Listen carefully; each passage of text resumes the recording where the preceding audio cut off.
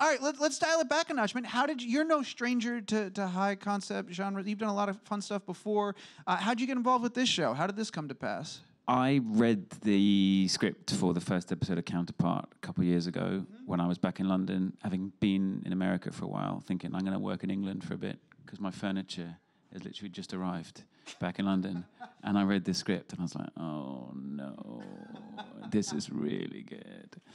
And then I made a tape with my little brother, who, thank you very much, Tom, helped me get the part. Tom's a big fan of the show. Tom watches I don't know if he told you that. So he's watching right now, and yeah. So thank you. Hey, bro. Yeah. Yeah. So I sent in a tape, and then they really wanted me to come over and meet, and I was doing a play, so I couldn't. So I did another tape, and I got to Skype with Justin, the kind of creator, and he told me all about season 1. He told me all about the big twist for Quail in season 1, and I was just in awe of just the detail already. He had it all mapped out. And I just, from the moment I read it, frankly, I was like, this is something I want to be involved in.